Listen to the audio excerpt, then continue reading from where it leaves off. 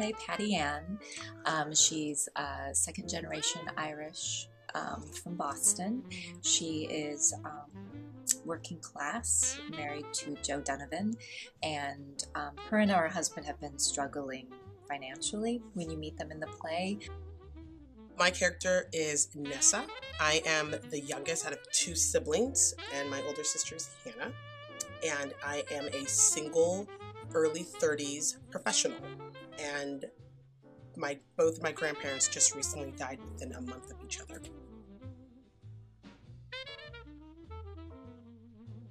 I grew up in Honduras, so I was there until I was 14, and then moved back to Northwest Iowa. Dutch community in Northwest Iowa, very white and very tiny town. So it was an interesting cultural kind of transition for me.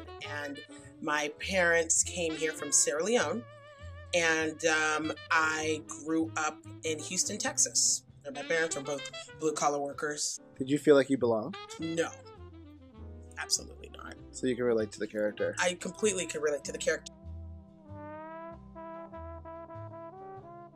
And I feel like this play is about how we put up walls, whether it be in race, with class, with our spouses,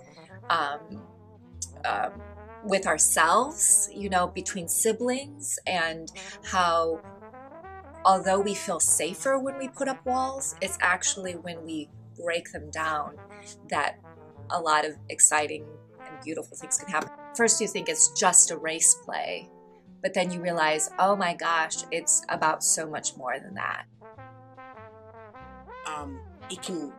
If you're not paying attention, it can really just look black and white, but it's not black and white. And Chicago really is actually not just black and white. I think it is time for Chicago to have a play like this in the city.